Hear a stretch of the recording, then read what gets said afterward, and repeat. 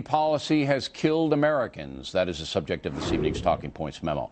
As we reported last night, 17-year-old Allison Kuhnhart and 16-year-old Tessa Troshant were killed by an illegal alien drunk driver in Virginia. The man, 22-year-old Alfredo Ramos from Mexico, had 3 previous alcohol-related convictions and also an identity theft conviction, but he had never been sentenced to prison. The incidents all took place in and around Virginia Beach, which is a sanctuary city.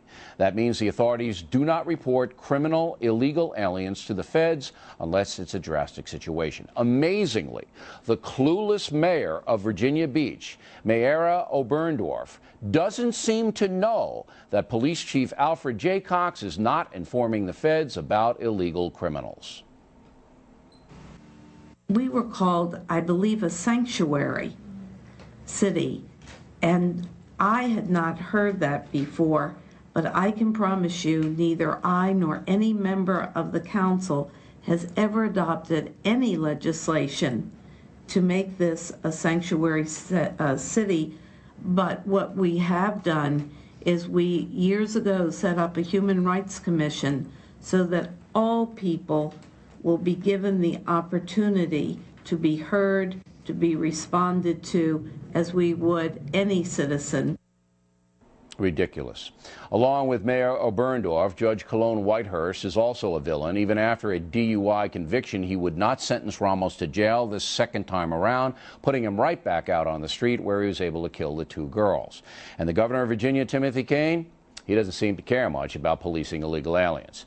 Now, last night, the father and sister of Allison Kuhnhart had the courage to speak with us just hours after Allison's funeral. Oh, Allie was full of life. She was very sweet. She was very innocent. You try to reason why anything like this would ever happen to your daughter because it's senseless. You start to think about what's wrong with our system. And it's not one thing, it's several things. It has to do with the immigration laws not being followed correctly, or they're too slack. All right, Talking Point says enough's enough. President Bush should warn all the sanctuary cities, which we have listed on BillO'Reilly.com, that if they continue to disobey federal law, their law enforcement federal grants will be cut off. That should happen today, Mr. President. Secondly, the good people of Virginia Beach should immediately begin a recall process for Mayor Oberndorf. It is obvious she doesn't know what's going on. And by the way, the mayor has refused to come on the factor and was called a number of times despite her saying the opposite. She was called. We can prove it. And the bottom line on this is that all Americans have a right to protection from irresponsible people. The founders created government to provide that protection.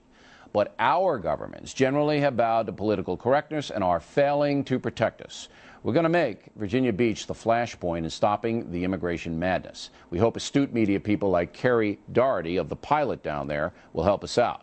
No more sanctuary cities. Period. And that's a memo. Now for top story tonight, another view of this on the Fallon and Balance Network. Fox News correspondent Geraldo Rivera, seen weekends at 8 p.m. Eastern. Thank goodness. Okay. Sanctuary cities. What do you think? I think you have the story almost exactly wrong, my friend. I think that we're talking about drunk driving. And, there were 347 drunk driving fatalities in the Commonwealth of Virginia in the year 2005. I think this may be the first drunk driving story we've done from Virginia.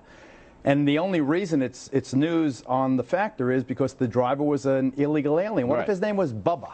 What if his name was Buddy? What if his name was Bobby? It's not the same story, but still, my heart goes out to those parents. I hope so. But really, it does. But there are 17,000 families that suffered the way those parents have. Yes. It's not an illegal alien story, Bill. It's a drunk driving story. And I think you owe that poor lady mayor an apology. No. She doesn't enforce immigration policy. She has set up a system in her city, knowingly, Bill. that says the police chief... Don't feed that. What's his name? Lou Dobbs' mom.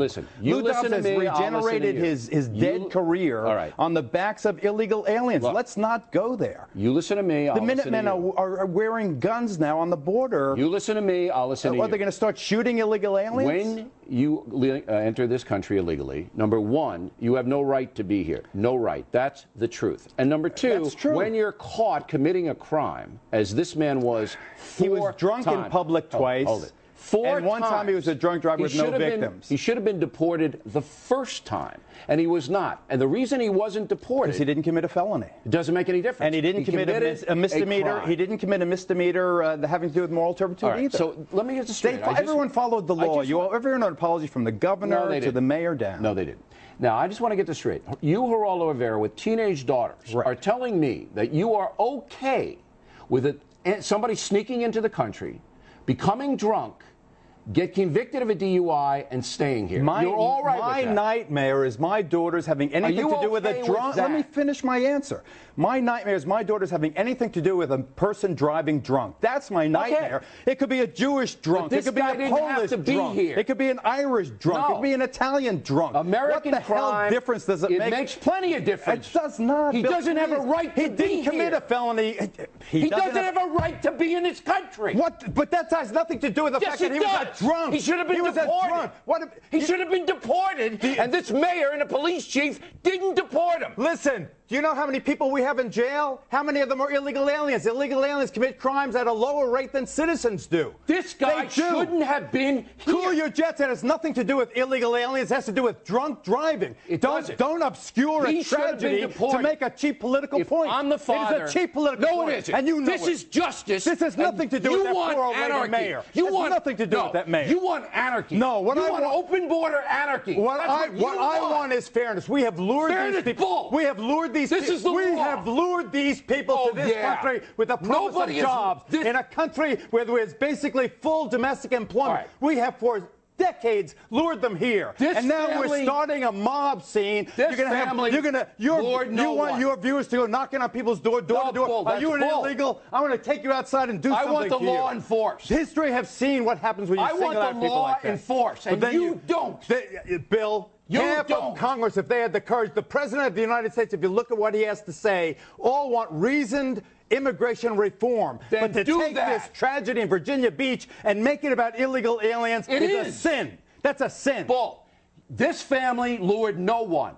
This family lost their daughter, and so 347 drunk driving fatalities in the Commonwealth of Virginia. We deal with Americans. Do we care about them? We deal with Americans that way, and I deal with it all the time, and you know I do, with child predators and everything else. But I back you with that, because it's a reasoned approach. It singles out the perpetrators who don't have... let these people stay here. I think, let's calm down. I'll give you the last word. You don't let these people A child predator is someone with a predilection to commit an offense against the juvenile. So you go, because of that cause and effect, you go after the person who's perpetrating the offense. There's no cause and effect between his illegality and his drunkenness. Sure there is. He's irresponsible. Latinos aren't more drunk than other people. Latino bull, it's about Ramos. It's not Latinos. Right, I agree. And that's why if Ramos was Raminsky, would we care? We would certainly care. If he was broke the law, he gets deported 17,000 fatalities drunk driving. All right. How much time do we have? We have 1 minute. What are you doing on your show this weekend? Well, thank you very much for asking, Bill.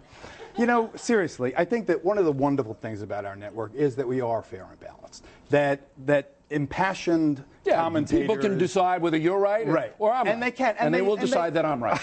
All right. Maybe your viewers will, and my viewers will judge it the other way.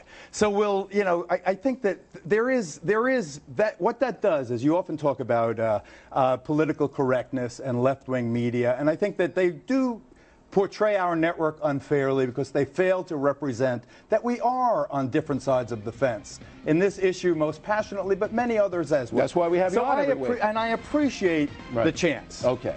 Geraldo Rivera, check him out, 8 o'clock Saturday and Sunday in the Factor Slot.